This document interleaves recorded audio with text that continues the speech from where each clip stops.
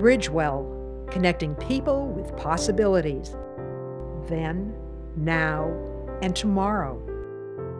Bridgewell has changed Bernadette's life. They have made it possible for her to just be open and grow and be part of the world or the community. And it just, to me, it's a wonderful feeling inside. 55 years ago, Bridgewell was founded in Lynn to support individuals with developmental and psychiatric disabilities.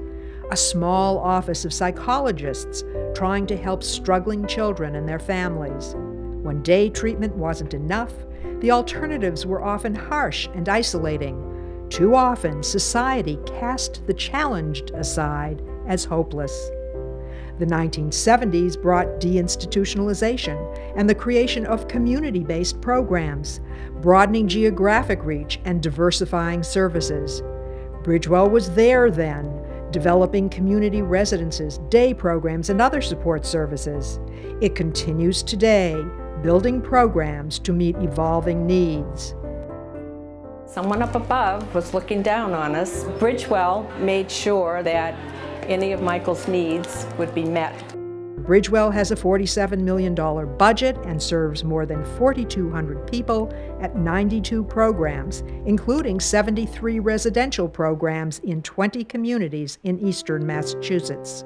Bridgewell provides residential and day services, affordable housing and homeless services, clinical services, recreational and transportation services, as well as employment training and educational services.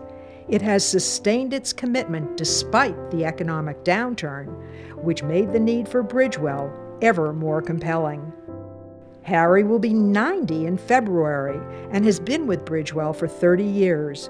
For him and countless others, Bridgewell means innovation along a continuum of care, constantly finding new ways to meet the changing needs of adults with developmental disabilities, mental illness, and other life challenges. I made this. I picked up the colors myself. I really like dancing. I like to watch TV.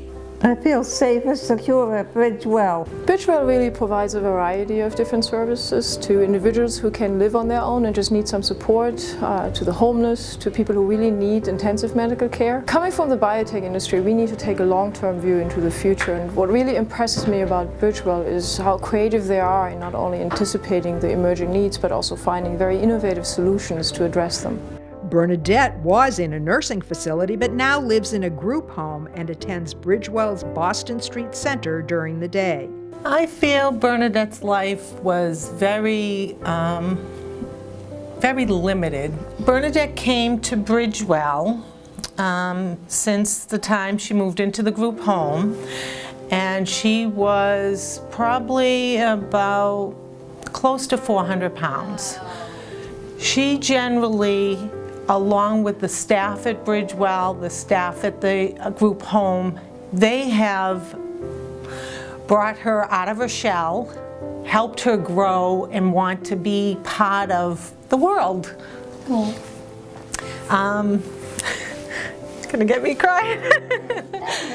And she's generally, she was wheelchair bound. She couldn't participate in anything. The weight just was too heavy for her body to carry. With the help of the staff, started walking and participating. Care for life means building up medically intensive services as people age, and it means developing innovative services for those with developmental disabilities who are prone to Alzheimer's disease. For a lot of our individuals with developmental disabilities, particularly Down syndrome, they develop Alzheimer's at a much younger age than the general population. Bridgewell had one of the first homes for individuals with developmental disabilities and Alzheimer's. For a lot of folks, having a dark floor in front of them actually looks more like there's a big hole that they're trying to walk over. For our Alzheimer's program, we chose to have a very open floor plan. The surface of all of the floors is actually the same pattern throughout the house. They don't get stuck in a particular room. We're working with the Alzheimer's Association to develop a curriculum specific to individuals with developmental disabilities and Alzheimer's disease that will be offered through the Center for Professional Innovation. With a lot of our individuals, particularly with those with Down syndrome, they've had to work very hard in some cases to get out of institutions. They may work for years on job skills to be able to go out and have a paid job in the community, and then they hit their 40s and 50s sometimes and get hit with dementia at the end, which seems, I think, very unfair. We're also reaching out to meet the challenge of autism. In partnership with the state's Department of Developmental Services, we are opening a day program in Danvers for young people with severe behavioral challenges, many of whom will be 22 and entering the adult service system. Sometimes they can be different than the typical needs of kids with disabilities. We talk to parents who had sons and daughters that are approaching the adult services that will be turning 22, and we simply ask them, what would you like to see in this service? We've been able to incorporate those ideas into the design of the space as well as the development of the curriculum. I mean, what they're looking for is technology. They want their sons and daughters to be out in the community, and communication is a big piece, and then eventually employment. Right now, we are the only vendor in this region that will be providing the service. We're also exploring initiatives for homeless veterans, especially those returning from Iraq and Afghanistan with acquired brain injuries. We're looking at creating residential settings with support services that will enable those who are able to transition to functional lives in a community setting. For 55 years, Bridgewell has been anticipating needs, planning programs, and solving problems. That's 55 years of creating a continuum of care in the community, laying the groundwork for solutions for each next challenge. We were there before, we're there now, and with your support, we'll be there in the future. We'll be there whether your sibling needs care beyond your abilities or your lifetime, your child has both cognitive and progressively intensive medical needs, or your friend has fallen on hard times and is on the street.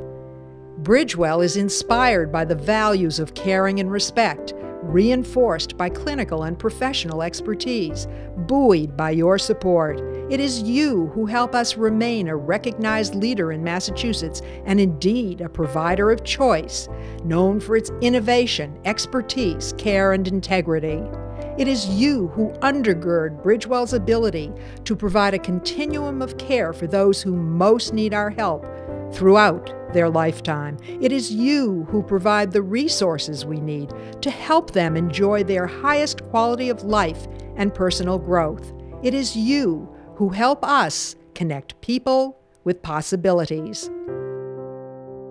I would like to see her more out in the community, possibly whether it's in the grocery store bagging groceries. I mean, I've seen many Down syndrome children out there, or adults actually out there, because the community sometimes can be very not open and not caring or wanting to have someone who has a disability, participate. I cannot thank them enough for all they've done, what they brought her to be as a person.